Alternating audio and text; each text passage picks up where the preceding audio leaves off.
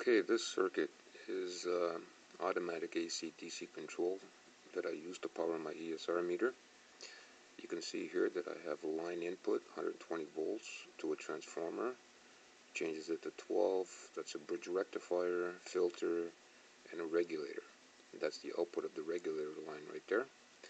That goes into one side of the contact on the normally open contact of a 6-volt relay. Power from the bridge also comes before the regulator. It comes into the 180 ohm resistor into the relay, because that's a 12 volt supply there. The relay is only 6 volts, so that's a dropping resistor. And that diode is there to remove the spikes for when the relay turns off. And then the contacts of the relay shown here are normally closed position. So the way it is right now, let's assume that there's no cord plugged in here. This is not plugged into the wall. There's nothing here. So obviously the relay is off. That being in its normal position will connect the battery, which comes down into the contacts, right across the contacts and into the on and off switch. Now you can see here that I have a double pole single throw on off switch. This turns off both the supply from the battery or the regulator, whichever one is being used. The second part of the switch is fused, which turns off the primary of the transformer.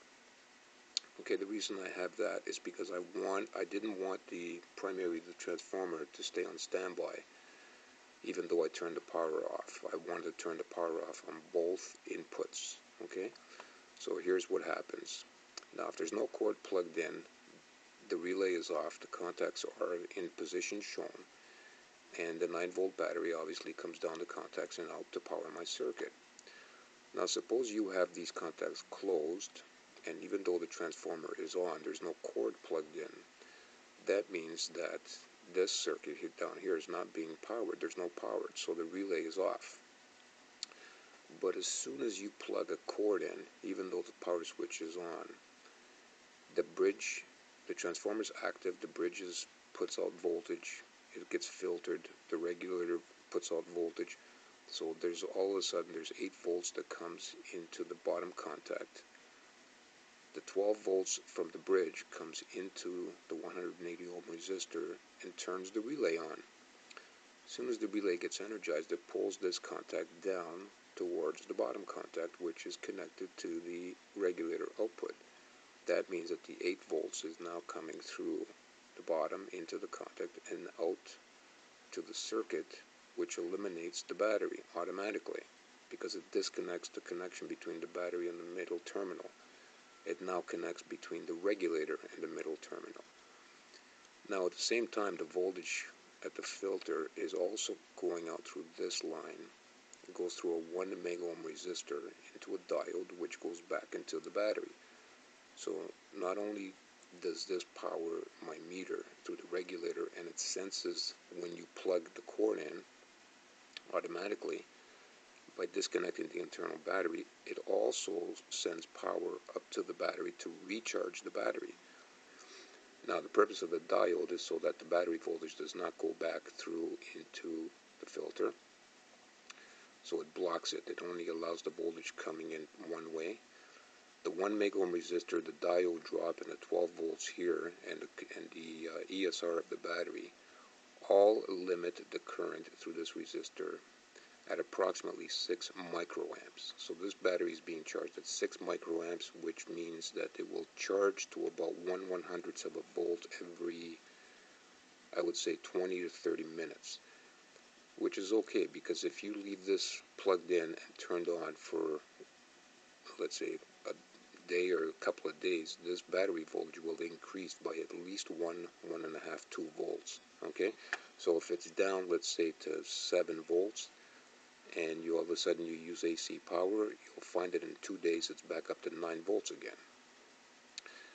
So you never need to change the battery, even though it's a non-rechargeable type. And plus, the extremely low amount of current, microamp, does not stress the battery out. That's what I love about this circuit. And of course, when you remove the AC cord, the relay will de-energize. The springs will bring the metal contact back up to its normally closed position, which will automatically connect the battery back, okay, out to this line.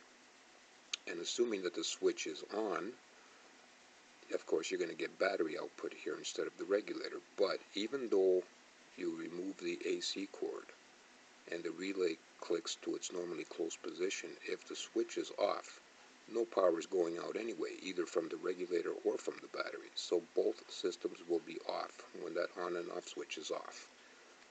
Okay, when that on and off switch is on, without the AC cord, it's battery powered.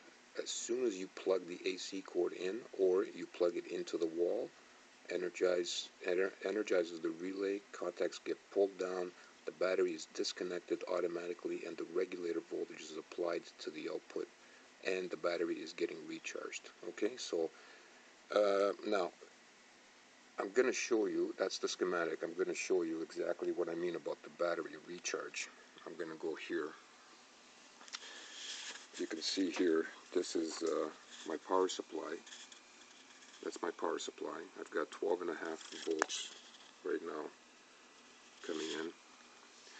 And it's going here. This is just a negative that continues over to the battery post. This is a 1 megohm resistor, right there, positive. That's going into my diode, right there. One-way diode. And this positive wire is going back in. Oh, let me get rid of this.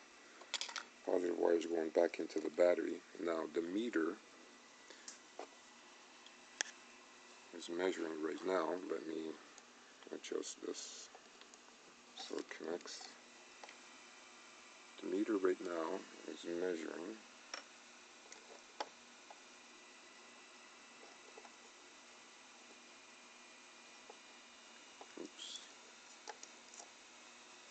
okay, something's going on here. Oh, there it is. Okay, the meter right now is measuring 6.4. I can't seem to get this. Right, let me, just give me 1 sec here. I've had so much trouble with this stuff before.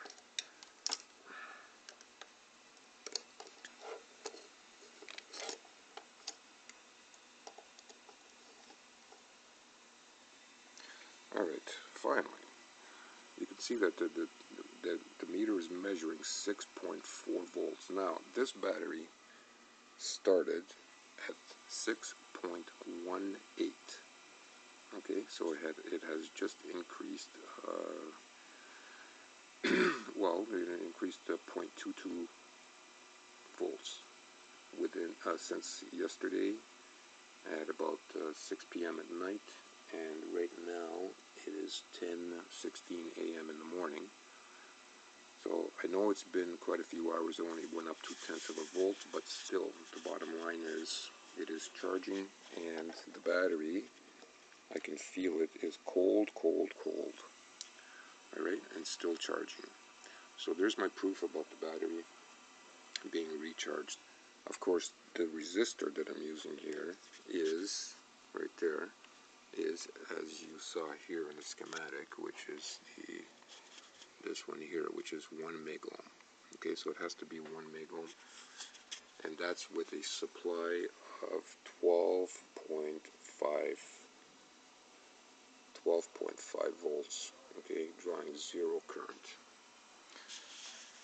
So there you go, and I hope you guys can make use of this. I'm going to put this circuit right now, I'm going to put it on a PCB board, which I'm going to connect into my ESR meter. My ESR meter is right there, which I built. Okay, right now it just has on and off switch with the BNC connector here. It actually, the probe is actually right here, tweezer probes, and if I short them out, you can see the green light coming on, which indicates that there's a short capacitor, and you can probably hear the buzzer as well. The buzzer's in here. Okay, I have to cut a hole here to make it come out. But you can still hear the buzzer, and that's just showing you that. Anyways, right now what I have is I'm going to put this battery in the meter, and I want this battery to be charged while I'm using AC power. Right now I'm using AC power, and just in case I want to go to battery power, I want to be able to use this battery at full charge and not worry that it's down. So I'm going to open this up and hook up this circuit right here. Now this part of the circuit is already in my meter, okay, so I don't have to do that. I just have to add the relay, the resistor, the diode, and the battery. And I have to change the on and off switch because right now my meter has a single pole single throw, and I have to change it to a double pole double throw. So this double pole single throw. So here's the relay I'm going to use right there. I guess diodes and resistors. I use that. I use these two right here that you see, and my on and off switch, which is right here. That is a double pole double throw switch. Okay, so right there. So I'm going to be using that, and then I'll come back and revise on this circuit and let you know if there's any problems and how the battery's doing. Okay, thank you very much. Have a nice day.